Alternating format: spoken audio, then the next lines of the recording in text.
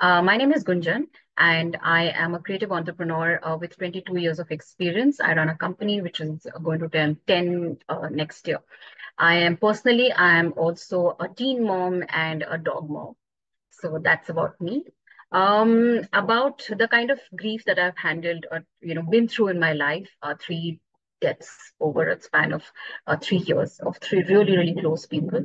Um, I've really navigated it by, just so there is an interesting analogy that I want to give here to share how I navigated through it.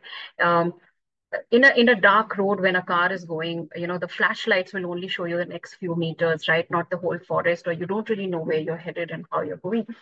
So the best thing is to just go with that. Whatever you see in front of you, just keep moving with that. Just keep going with that, right? It really helps you. This, really seeing things in a smaller picture, the micro helps you manage the macro better without really thinking of the whole deal.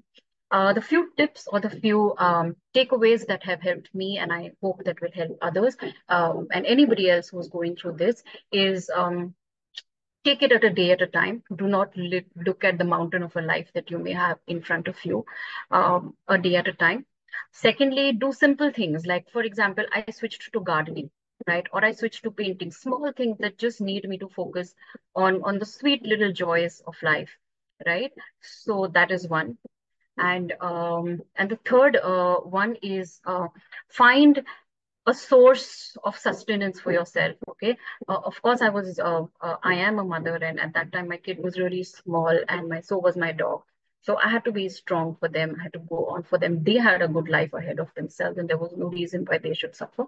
So I made that my priority. My company was there, my team was there. They needed me at my best. So find a source of sustenance, no matter how dark it is. I'm sure some place, something will stay alive for you, which will help you go on. So yeah, that's my bit. Thank you so much.